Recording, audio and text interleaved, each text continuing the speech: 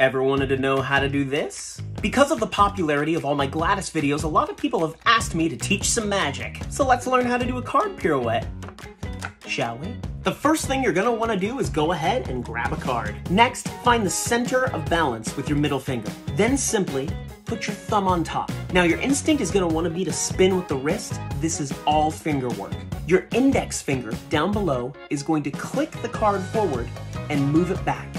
That creates the spin, forward and back. At first, you're gonna start small and just do a little bit of spins like this. The hardest part is not moving your wrist and finding that perfect clearance so that the card doesn't hit the side of your hand. Once you get it, you can raise it up. And remember, once you nail down this awesome flourish, it is a pretty fantastic way to reveal a change. Let me know if you want to learn more.